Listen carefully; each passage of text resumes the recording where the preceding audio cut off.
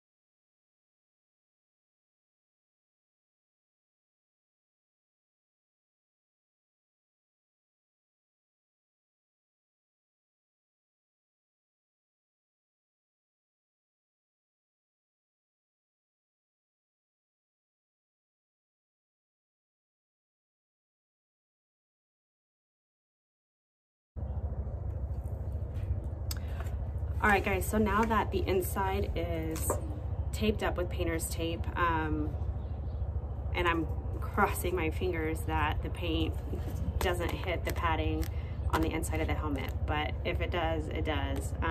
Hopefully you can just get it one use out of it for the first tournament, and we'll go from there. But now I am going to prime it. First, I'm just using rust-oleum 2X Ultra Cover Flat White Primer. I'm gonna spray the helmet first with this, let it dry, and then probably do another round of the spray depending on how well it can cover, and then do the white flat matte spray. So fingers crossed.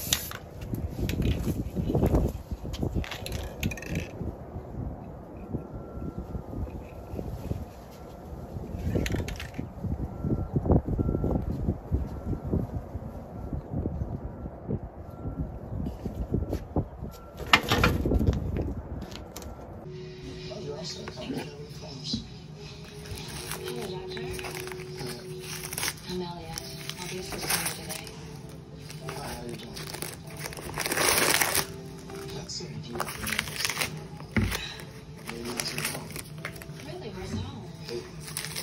Originally from St. Louis, New York. Oh, I've been here most of my life, but I still have some family hating there. It's wonderful. It's very important to stay close to the original. Yes. Yeah, so check on the billboard I ordered for the patient in room 3. Yes, doctor.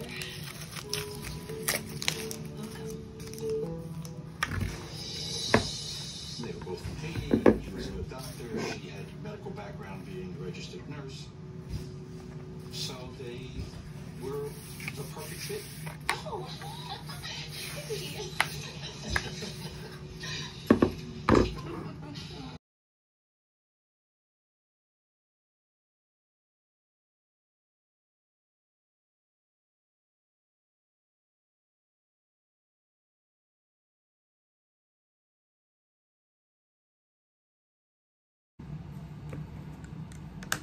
All right, guys, so here is the final end result.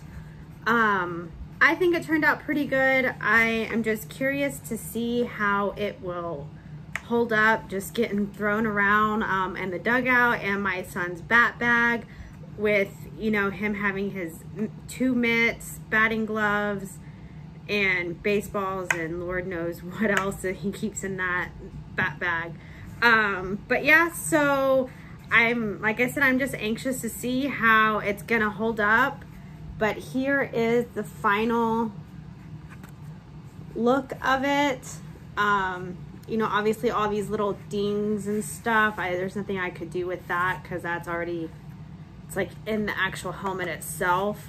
But I did notice like right here where the paint dripped a little. I think I might have just gotten a little too close to the helmet and didn't stand far enough back. But yes, like I noticed here is a spot, and I think there's one on this side. Yeah, right here. And I think there's another one up here. But I guess we'll find out how it works. If anybody else has done this, let me know. You know, if y'all tried any other products out there. I just use rust-oleum. I feel like that's a sturdy spray paint, so hopefully it'll work out, but I guess we'll find out. But as always, make great choices, and I hope y'all all have a fantastic day, and don't forget to hit that like button and subscribe. See y'all next time. Bye.